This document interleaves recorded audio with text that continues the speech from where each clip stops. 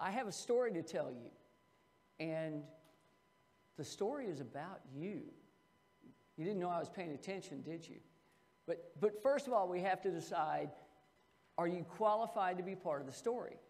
So, how many of you have made a purchase in the last 24 hours?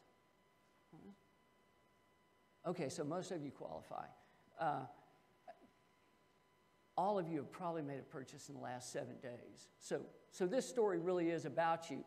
And like any good story, it's really a story within a story within a story. There are a lot of small stories within a longer narrative. And the first small part of the story is about something that you all just admitted to doing. It's about making a purchase. You bought something. And as you experience that purchase, you develop some level of satisfaction or dissatisfaction, as the case may be.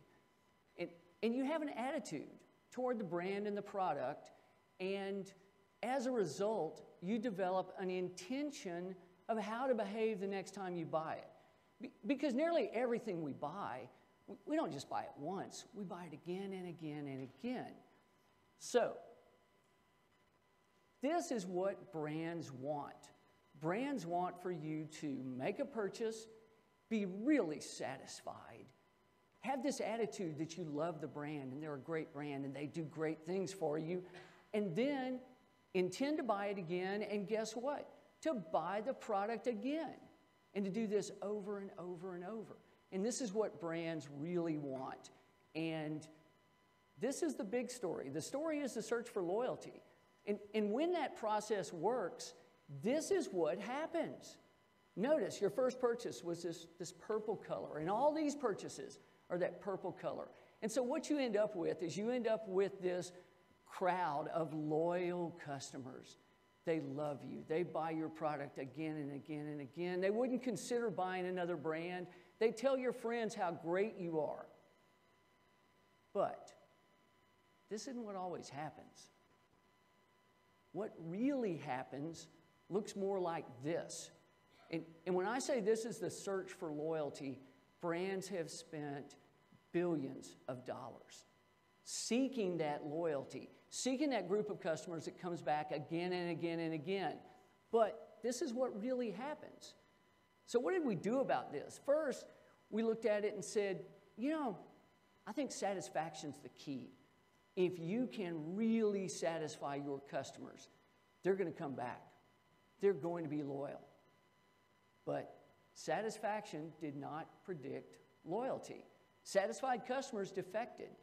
They went and bought another brand. Well, they said, okay, satisfaction's a pretty narrow measure. Let's measure attitudes. That's a broader, bigger measure. It measures satisfaction, and it also measures liking and beliefs, and we'll measure attitude. And attitude is going to predict behavior. Attitude did not predict behavior. People with positive attitudes bought somebody else's brand. Okay, fine. We'll go to the next stage. We'll measure intentions. We'll go ask people, the next time you buy this product, how likely are you to buy this brand? And many of them said, oh, I love this brand. I'm going to buy it again. But then when you go back and measure what they really bought, they weren't loyal. They were disloyal. Now think about what this means for a brand. You have done everything you possibly can. They're satisfied. You ask them, are you satisfied? On a scale of 1 to 5, how satisfied are you? Oh, it's a 5. I'm really satisfied. You ask them, what do you think about the brand? Do you like the brand? Oh, I love the brand, and the brand loves me. And you say, what are you going to buy next time? Oh, I'm going to buy this brand. And then they don't. And this really happens in the marketplace. So the question is, what happened? For instance, there's one product category we've measured. 73% of the people say they're very likely to buy the same brand again, yet less than 30% are brand loyal on their next purchase. So what happened? Well, we want to know what went wrong when we measure this. And one of the things we speculated is maybe they're just bad measures. Maybe we're not doing a good job of measuring intention Maybe we need to measure this differently. Well, there's some of that. No matter what tool you use, there's going to be some measurement error. So there's some of that, but not much, and not enough to explain the behavior in the marketplace. We said, okay, maybe it's barriers. There are real barriers to purchase. If you ask people, why did you switch? They tell you things like, well, we moved, and there's not a dealer in this town. Or, I went to the grocery store, and they were out. My brand wasn't available. So there are some barriers to purchase, but not nearly enough to explain the behavior we see in the marketplace. Well, there's another potential answer. Maybe they're deceptive responses. As consumers, when we ask you, are you going to buy that brand again? Well, maybe you're not telling us the truth. Maybe you want me to feel good. Oh, of course I'm going to buy your brand again. And there's certainly a little bit of that, but we know that there's not much. And I know that these three things don't explain the differences. One way we know this is we found the predictor. Jeff Hess at Cal Poly in California and I, through years of research, we found a predictor. And the predictor was relationships. Now, when people buy a product, we have some who are really satisfied and some who aren't. Forget about the ones who aren't satisfied. I'm not worried about them right now. I don't expect them to come back. The ones who are satisfied but still don't have a great attitude towards your brand, forget about them. I don't expect them to come back. The ones who, for whatever reason, say, yeah, I like it, but I'm not going to buy it again, forget about them. Let's focus on this one group, the ones who really have strong intentions. And if you measure them, the ones who have strong relationships with the brand, they're loyal. Not all of them, but most of them. The ones who have weak relationships are disloyal. Not all of them, but a lot of them. Now, the three possible explanations I gave you should really act equally on these two groups, but they don't. The ones with strong relationships come back. So, the question is, what happened? I can predict it, but I haven't answered yet what happened. Well, to answer that question, I have to introduce you to Lyle. This is Lyle, and I just have to tell you, Lyle is perhaps the best dog ever. Lyle is a great dog, and he would be here today, but I was afraid he would steal the show. So he's waiting at home with his flying disc, and Lyle loves to chase his flying disc. He loves it more than anything else.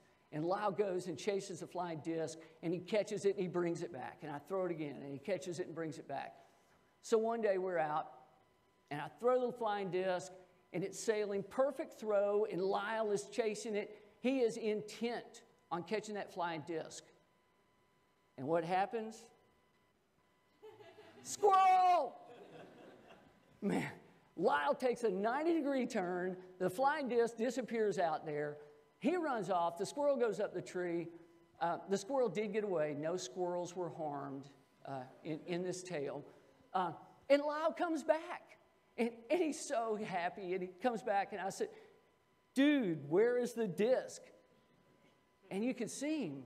Disc. The disc. Where's the disc? Oh, the disc. Oh, yeah, the disc. And he looks around for it. Okay. You may wonder at this point, what does this have to do with consumers and brands in the marketplace?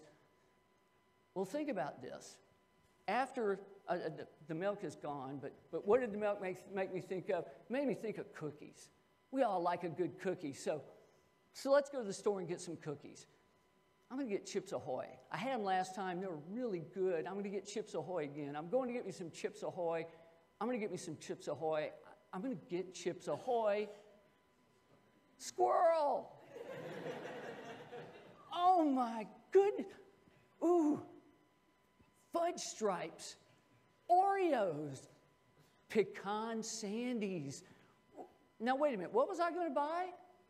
You know, what was I after? Let me think. Consumers get distracted.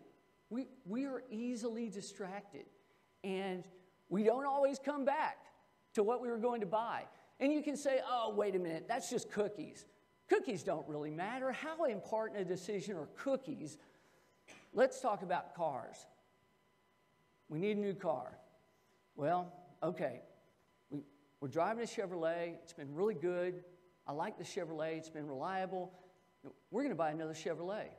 Okay, we get in the car. We're going to the dealership. Oh, my. I didn't know there was a Nissan dealer here. Did we even think about Nissan? Oh, wait a minute. Toyota. That's Toyota. Ford. BMW. Ooh. Squirrels in the marketplace. You know, all of these. This is along a 2-mile section of Interstate 10 between where I got on and where the dealership was, 2 miles. And these are the distractions. You don't even have to get in the car. These occurred within 75 feet walking through the parking lot. You know, I'm going to my car. Okay, let's see. I'm going to go to the Chevrolet dealer, test drive the Chevrolet. We're going to buy this new Chevrolet. Ooh, Toyota, Honda, Lexus, Ford. I can see myself in a Maserati. Yeah. Subaru. Well, squirrels in the marketplace. Okay, one more example, because whenever I think about buying cars, I get hungry. There's just something about spending all that money. So let's go get something to eat. What are we going to eat? It's been a long time since I've been to Double Dave's. Let's go to Double Dave's. Okay, we're getting in the car. We're going to Double Dave's. But Double Dave's is not the closest place. I get on the freeway, and we're driving. Wait, there's Rudy. Ooh, barbecue, pizza, Taco Bell, crispy tacos, squirrel. Once again, short distance driving down the freeway. So what's going on? We go out. We have good intentions. We know what we're going to do, but it's these squirrels in the marketplace, these distractions that distract us away, and we're those disloyal customers. And if you'll think about it, we've all been disloyal customers. We've had brands that we thought we were going to buy, and we've come home with something different. So the question is, what does this really mean? Well, first of all, think about this in terms of brands. What do you want to do as a brand? You want to make your customers really happy. You want to satisfy those customers. You want them to love you, and you want them to know that you love them. And we really do as brands, but they get distracted. So the question is, how do you keep your customers from getting distracted? And that's a title for another talk, but the other side of the coin, what if I'm a new brand and all those customers out there already have their favorite brands? Well, you know what? I have to become the squirrel in the marketplace. I have to figure out how to distract you and make you forget about that flying disc and come chase the squirrel. So that's what it means for brands. But then, what does it mean for us as consumers? Honestly, we started this research trying to help brands figure out how to make customers more loyal. But I think about it as a consumer. What does this mean for me? Is this good for us as consumers? And there's hope. And one reason there's hope is, I told you we found that relationships keep you loyal, that they induce you to avoid those distractions. Well, you know how you create those relationships? You really, really satisfy customers. You make them really happy. You do the things that make them trust you. So for brands to keep us loyal, what this research shows, they have to treat us really, really well. But it also means that a lot of times we make a decision. We derive this intention. Okay, I'm going to go buy this. And then we don't. And this happens more than the loyalty for a lot of product categories. And what that tells me as a consumer is maybe I'm not always making my own decisions. It feels like I'm making my decisions. It feels like I'm the one who's in control. But maybe I'm not always in control.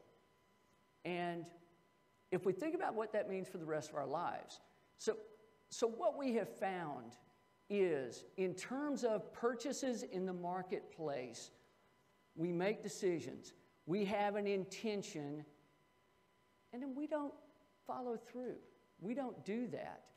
Well, how many decisions do we make in our lives that we weigh all the facts?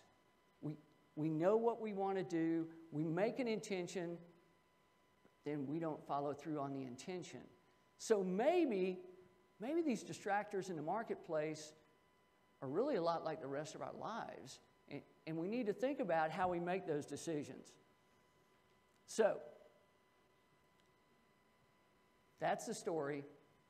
I have something for you to take away with you. It's a tool that you can pull out and use from time to time.